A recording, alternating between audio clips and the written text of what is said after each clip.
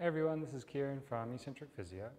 Today's exercise is looking at building some internal and external rotation of our glenohumeral joint or our shoulder. So that's the ability for our arm to spin in like this or spin out. It's a nice exercise if you're finding that some of the other exercises for internal and external rotation are aggravating.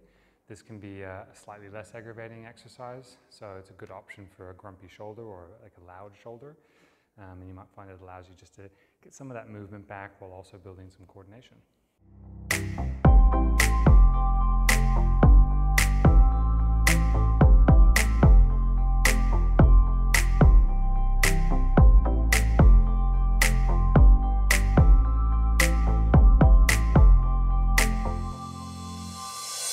So where this exercise might be useful is when you're trying to improve the internal and external rotation of your shoulder. Sometimes doing the exercises down in these areas can be aggravating, and that might be just because some of those tissues that are lengthened in this position aren't that happy with that movement. And if we think about a lot of those rotation muscles around the shoulder, particularly like the rotator cuff and some of those deltoid muscles, even the pec to some degree, we're going to see that if we're in this position, that we're actually able to do a rotation where all those tissues are not equal in length, but none of them are having to curve over the angle of the shoulder, so to speak. Everything's sort of going straight out this way. So coming this way.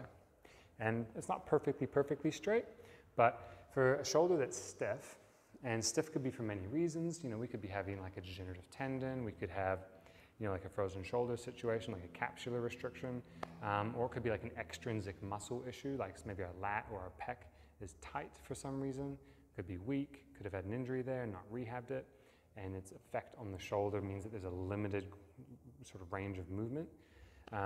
But if you identified that maybe it's a little bit more of a rotatory cuff thing, then you might find this exercise really useful. So you're just going to lay on your side, and by bringing your hand up to the 90 degrees abduction here, as we said, all those tissues are in a different sort of length relationship.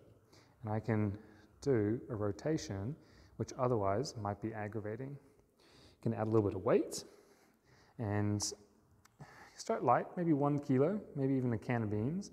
That weight's going to give you some feedback. It's there to assist, right? It's telling me how to centrate my humeral head inside my glenoid cavity. And that's your shoulder joint. And by rotating internally, I'm going to have a little bit of a shoulder blade sort of protraction elevation. And then as I rotate externally, I'm going to have a bit of a depression and retraction on my shoulder blade. Don't think too much about what you're doing here. Just hold the weight, rotate it, and let the weight kind of dictate how you react. It's a reactive exercise. And you might just find after rotating a little bit that, some of my muscles get a little bit fatigued, but I'm not aggravated. Okay?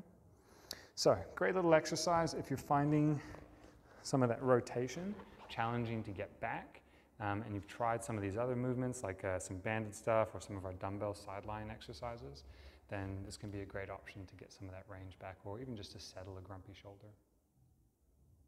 If you like this video, then please hit like below. Otherwise, to check out more of our content in the future, you can subscribe to our channel by clicking our logo over here, and to check out our latest video, click up here.